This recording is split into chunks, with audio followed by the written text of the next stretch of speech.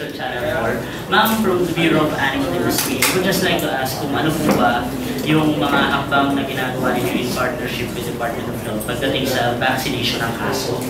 Kung ano ba, kung libre po ba yung pag-vaccinate ng aso, magaya rin po nung ginagawang action ng DOH na libre na rin yun sa tao. Okay. So, at least i-differentiate natin, ma'am, ng yung bakuna para sa tao, bakuna din para sa aso. In terms of partnership with the DOH, we're very grateful to them because tumulong din sila sa increase of the number of vaccines na kailangan ma-reach ang target, at least 70% of the dog population.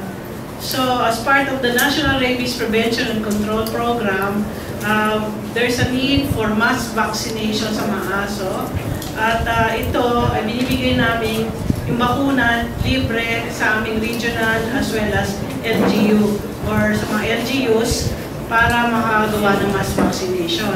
Please take note, ang bakuna libre, ang local government, they charge a minimal fee, maybe 50 to 100 pesos for the registration, which is also nakalagay sa law for the dogs to be registered. Kasi kung hindi registered ang aso, hindi natin mamamonitor kung ano pa ang mga aso hindi na bakunado. Importante yun.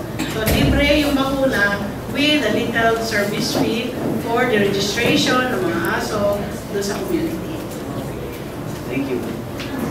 Okay, next.